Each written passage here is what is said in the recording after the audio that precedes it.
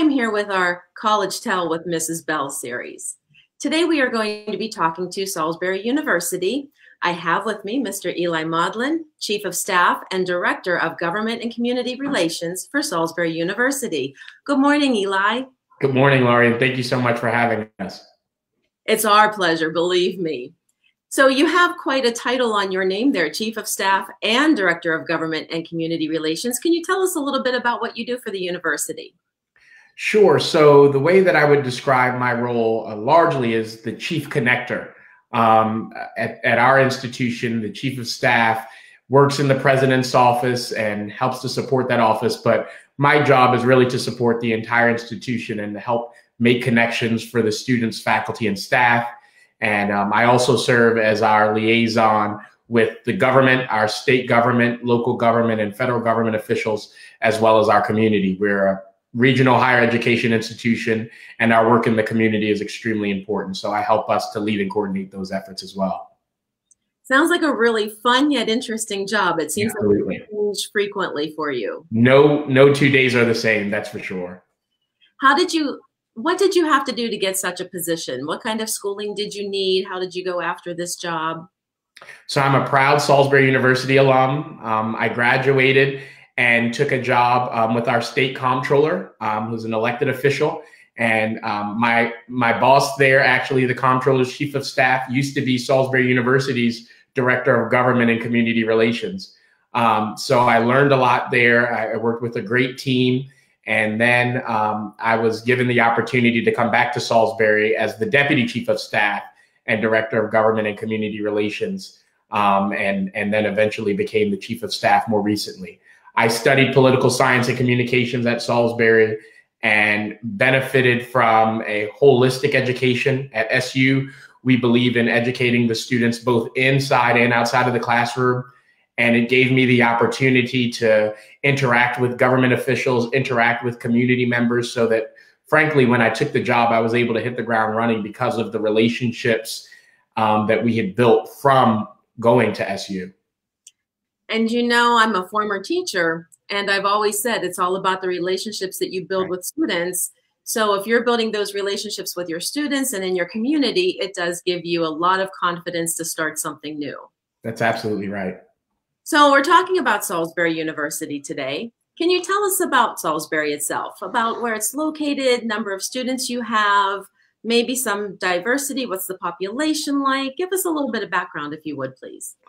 Sure. So Salisbury University is on Maryland's Eastern Shore. We're pretty close to everything. We're very close to the beach. We're only about a half hour's drive away from Ocean City, which is pretty popular. But we're also 2 hours away from Baltimore, Washington, and Philadelphia. So we really have access to some of the major metropolitan areas of the region, but we're a little bit far enough away from them that we don't have the traditional congestion and things like that. So I think we have the best of both worlds. And quite frankly, our students get to take advantage of the opportunities because of where we are. And we even have an airport in Salisbury. We have 8,700 students, roughly. About 1,000 of those students are graduate students. And this year, Salisbury actually welcomed our largest and most diverse incoming freshman class in the history of the institution. So we're very proud of that and proud of the progress that we're making as far as the student body as a whole, and as well as bringing in students from more diverse backgrounds, whether that be regional, ethnic, various backgrounds, because we do believe that the diverse student population and faculty and staff population makes for a better learning experience. I believe it does as well. It gives people a chance to learn about other people that That's aren't right. necessarily just like them, and it makes our world a better place. That's right. What are some of the most popular majors at Salisbury? So we have some majors that are very popular in nursing, exercise science, communication arts, which was my major, psychology, biology, marketing, management, social work, elementary ed, and finance. Those round out our top majors. We have 5 schools or units, as we call them, and they include the School of Education, School of Liberal, the Fulton School of Liberal Arts, the College of Health and Human Services, the Purdue School of Business, and the Henson School of Science and Technology. So we're very proud to have endowed schools. That's a point of pride for Salisbury University. And if I can just take an opportunity to brag, our nurses have the best pass rate on the NCLEX. That's the nursing licensure exam in the state of Maryland. So we're really proud of those students. But we have some pretty cool programs and great schools at Salisbury University. What a neat thing to hear about the nursing students. That is something to be very proud of. Yeah. And, you know, in the world we live in right now, nursing is a very, very needed profession. That's right. That's right. And I'll just say we are also a high producer of teachers in the state of Maryland, which I know has a special place in your heart. And we were founded as a teachers college. That's where Salisbury's roots are when we were originally founded. Very nice. Yes, I have to say teaching has a very soft spot in my heart. I spent 31 years teaching. So yes, and I can relate to all those new teachers coming out of school. They're going to be having an interesting time this year too. I would say so.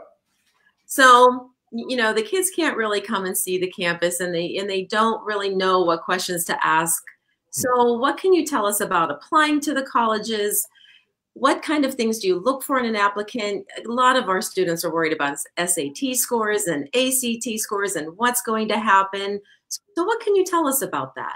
So the first thing I would point you to is the website. You know, you mentioned not being able to see campus, and that's really unfortunate because we do have a beautiful campus. But with that said, we have virtual tour opportunities. We're doing virtual admissions sessions, virtual open houses, where you have the opportunity to interact with not only the admissions teams, but also teams from student affairs and the academic side of the house as well. So I would encourage you to visit the website. You can apply there and learn about the different the parts of the process.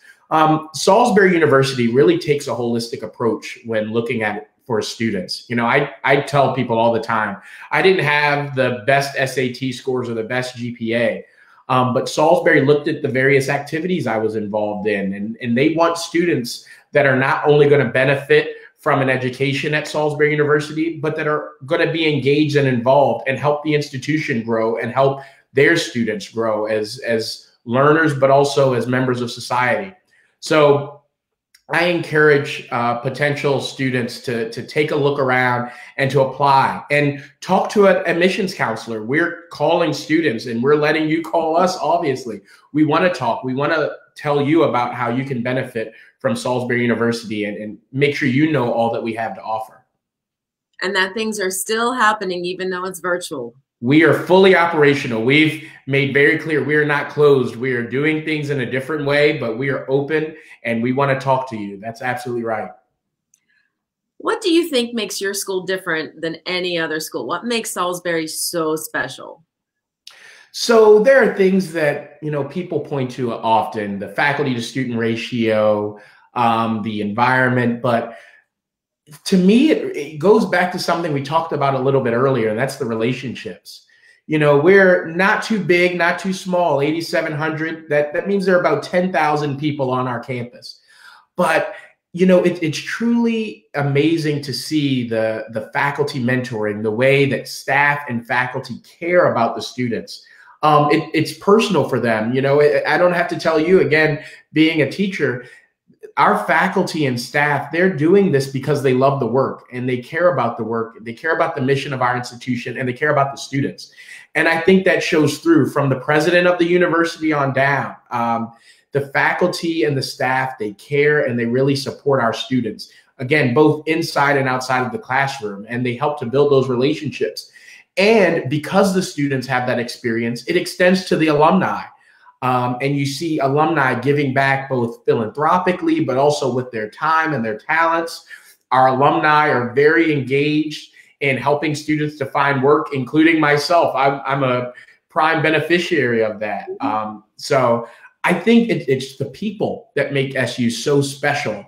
You know, we have all the other things that you would want in a university. I will say we have the top 5 dining service in the country. So you're going to eat well at Salisbury University. And I was a beneficiary of that for sure. We have amazing, newly renovated dormitories. We have great athletics. We are multinational champions. I think sometimes even I took that for granted. That if you're at Salisbury University, you're watching some great athletics.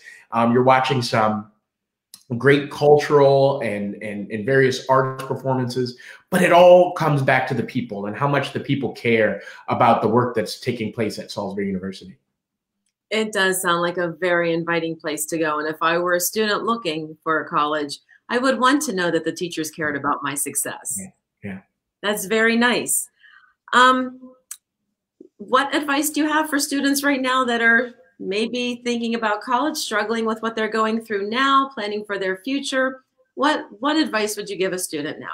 Sure. So, now more than ever, I recognize that college, the choice of a college is very difficult.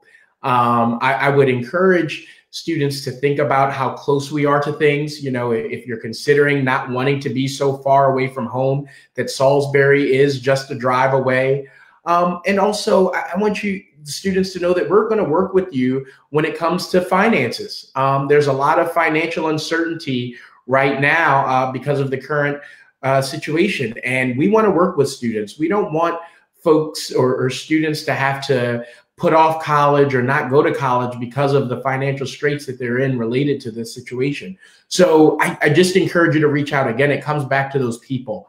And that's what makes Salisbury special for our current students, faculty, and staff. But it's also what we want to do to help you get to Salisbury. Our people are here to help.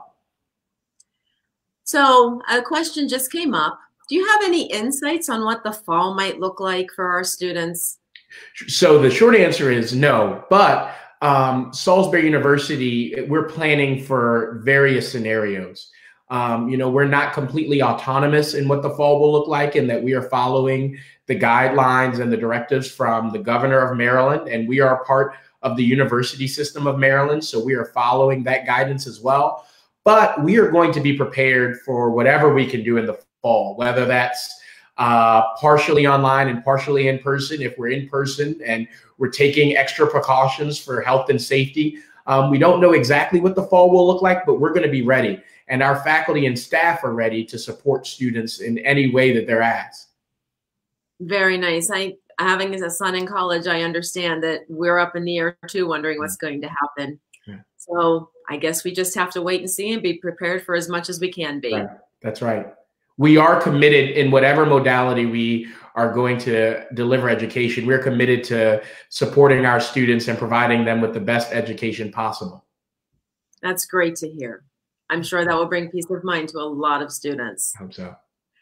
Well, is there anything else you would like to add before our time is up? I just want to thank you again. I encourage anyone interested to visit www.salisbury.edu. It's a great place to get an education. You truly get that holistic experience. I believe that all of our students learn how to live and lead better lives at SU. And I just don't think you could find a better school. Thank you so much for joining us today, Eli. It's truly been a pleasure interviewing you. Thank you from Maryland Business Roundtable for Education's Way to Be at Home series. This has been College Tell with Mrs. Bell. If you get the chance, try to look up our app, the Way to Be app, for our website. It's on any app store. And I look forward to seeing you next time. Thanks again for having us. Thank you.